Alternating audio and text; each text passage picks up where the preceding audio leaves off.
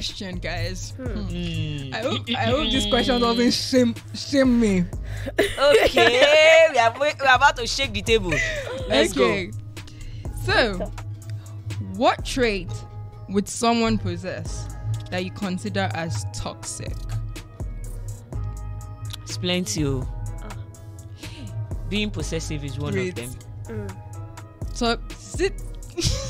I knew it. Toxicity Is toxicity. Toxicity, right? Toxicity. See, for the first time in my life, they can shame me with a word. Let's go 5 times. 5 times. 5 times. 5 times. Let's go. 1, 2, 3, go. I cannot say it once. Toxicity. Toxicity. Don't shame me. Toxicity. Toxicity. So okay, but it varies from person to person, right? Yeah. So obviously, some things I would consider as being toxic, if I see it in Toyosi or I see it in Funke, another person might not see it that way. So, toxic, what traits, character, value would someone have that you would consider as toxic? Do you want to go first? I think basically for me, it's that character of not wanting someone else to progress. Yeah. Some people that just is the beginning of yeah. witchcraft. Yeah. Like, some people just want it to be like Introduction 101. You have to witchcraft. be like, ma, how come you know? It's introduction 101 to witchcraft. How Have can you you not attended? want another person? Do you know there's some people that like, no, you cannot be. No, it has to be there. Yeah, there are actually people like that. Like, they feel like if you are not doing that, or if they are not the one doing it, no, you can't. And you can't even, like, where do you want to go to? Wow. There are people like that. Yeah. Yeah. It's not until you have wings and you do like this. It's not until you have wings. I think that character trait, I'm like, this that's toxicity in its highest form. Toxicity in its highest Another form. one I will consider is being overly possessive. Has anyone watched You? You. It's a series. No. Being overly possessive. I can't deal with it. I can't be in a relationship with you and you are possessive. I'm sorry. Don't go out. Who are you? Your phone is ringing. They call you. Friends. Your phone is ringing. They call you. And it's on waiting. Who are you speaking to? Why is it not me you're talking to? I'm telling you. Why are you tapping your leg when you're talking? Who is that person on the phone? Why are you tapping your leg when you're talking to that person? No, I can't deal with people like that. When you are, immediately I see it. You look like someone who carry. You look like someone who carry. I don't know how to put it. I just run away from. I had a friend that is I can't do it. Will I call her wife to be? Actually called this client. She called me. I said, okay, she's so like, who is Toyosi? Who am I to him? And then I didn't want to tell him at first. The wife to be called me. Like, I think she went through his call log, looked at the numbers he had called and called me. I said, who am I to him? Go. Before, what I wanted to do for her was like, you don't know me. I don't want to reveal myself to you. I'm his babe. His babe. As a matter of fact, I would just, but then I'm like, no, don't let us do that. No, but that's also like insecurity at play though. Right? Yeah. Because just like you said, I've been in a situation where someone actually called my phone with the guy's number. That's what she did too. Who are you? Me, I first picked up the call and I was just lounging, chilling, like, oh my God. Next thing I just heard was a lady's voice, like, who are you? It shocked me first.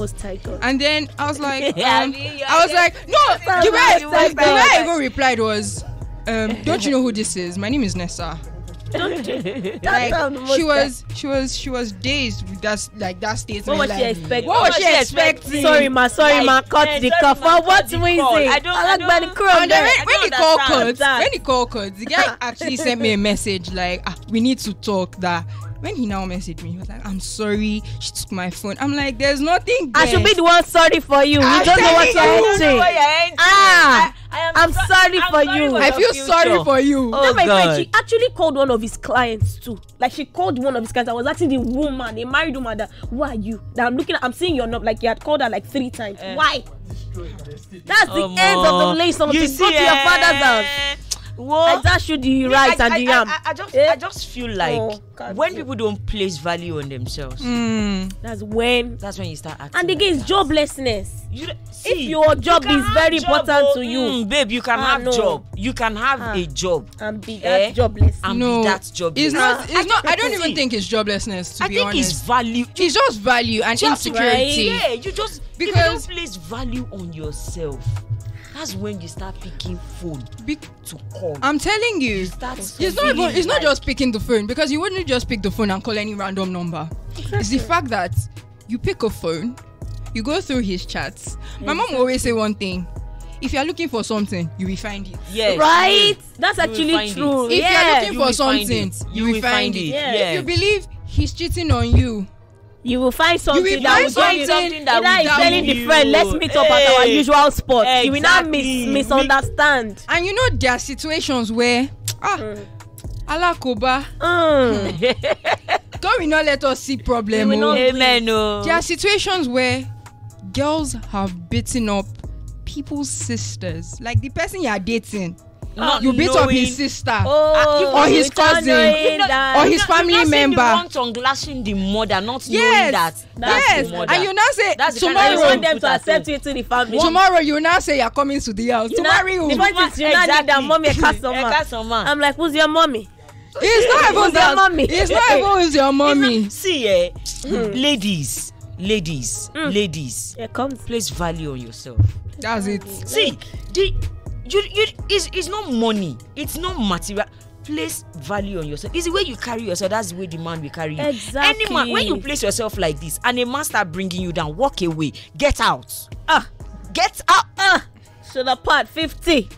No. See, because I'm saying this as for ladies, because you see, because of relationship or because of age and all that, we tend to put ourselves under and just go below our expectation. Come on, don't do that to yourself. Right? Marriage is not an achievement. Hear it. It's not. That's coming from a married woman. Marriage is not an achievement. We are not married, so I don't know.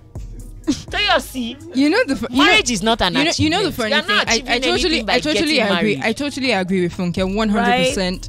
I think society has made it look like when you get to a certain age, you have to have had this.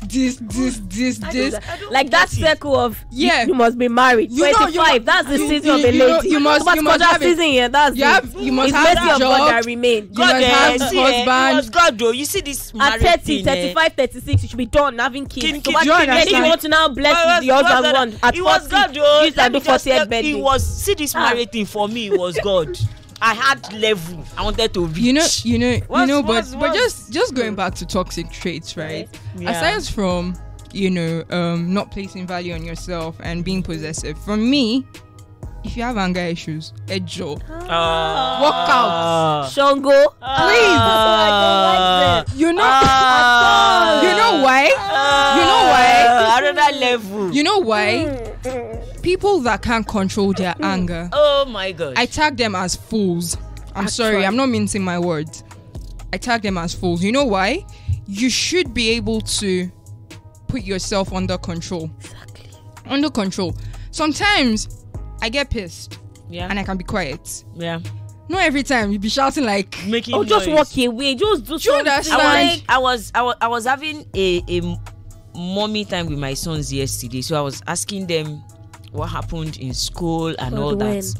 So my first son said, my friends they just piss me off, they just get me angry, and he was talking. I said to him, see, you can't control what people do to you, but you can control how you react. Right?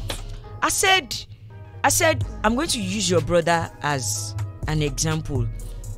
Your brother is always all over you. He is hyperactive but you are the calm one. You always want to be in your corner, read your book, and just do your thing. But he doesn't want that. He wants everywhere to be loud and everything. And sometimes it gets to you that you beat him, right?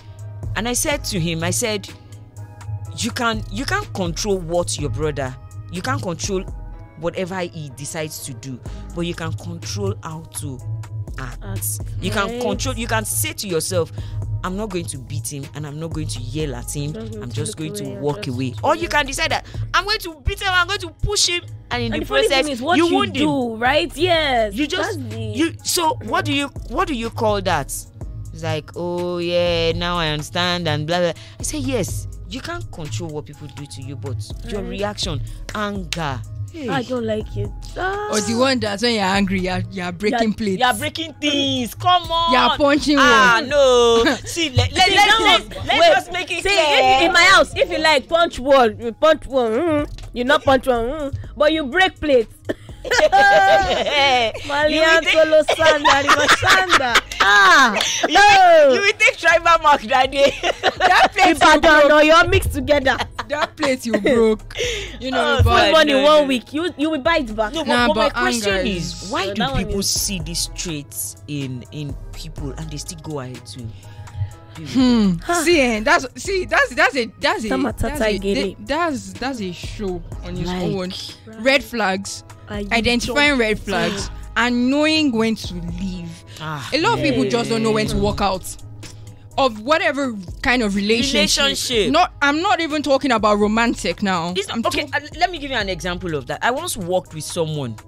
We've always known him to be a very he's not one Oga that you can relate with. When he comes, everybody's like, you see the day this man, he had a walkie-talkie in his office, and then we have one. So if he needs our attention, he would just talk into it and call us. So on that day, our own walkie-talkie wasn't, functioning. He was just calling and everything. Nobody heard anything. We were just on our computer. We were working. He just came into our office and he started screaming, and then he slammed his own he picked our walkie-talkie to see what was wrong, and then he slammed it on the floor. Hey, I just told myself, one day, isn't my money? One day this man will slap me. Right, someone that can do that. I walked away. Because what broke the camel's back was, one day I was in his office and he was talking. All of a sudden, I just broke down and I started crying. When somebody is talking at you and I started crying, I went to the reception and I told myself, you can't stay here. Why you were crying? I cried. Toyosi, okay? I cried and left his office. He came after me and he was like, what's wrong with you? The funny thing is, at that point, they might not even know what is wrong with them. It's like one spirit to just anger. See, me, I carried my bag and I left. I don't do, because the moment if you marry that type of person, the moment your child raises his hand to slap me, I always say this thing just to kind of wrap this conversation off, right? I always say this, especially in relationships. Once you can scream at me, you don't need to do like this. Once you can scream, you can raise your voice. I'm out. We're done. I'm out. See, once we're even having conversation, I'm seeing that your blood pressure, you're doing.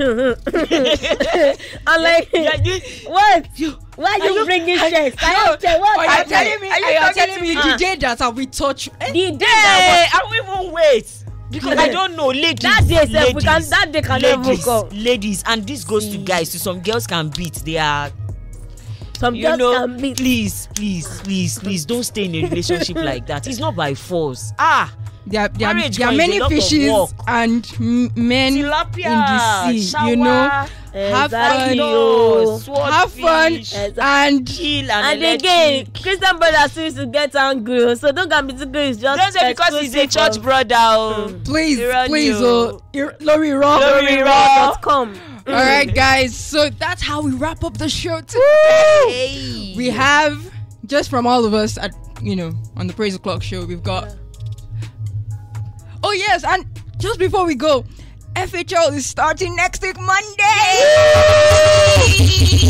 So our faith, hope, Love Conference 2021 is Yo. kickstarting next week Monday. Don't miss it. Oh my You don't want to miss it at all. loud. It's going to be an experience. Loud. It's going to be an experience, an outpouring of God. Yeah. Please stream, listen, invite your family and friends to come and experience God. Come on, experience good.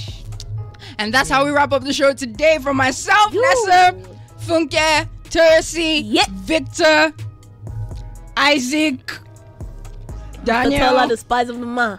Spicy Atarodo in our praise world. That's and how we tomato say. sauce. And we say what? Have a Have a terrific Tuesday. Woo, What up? Time it is.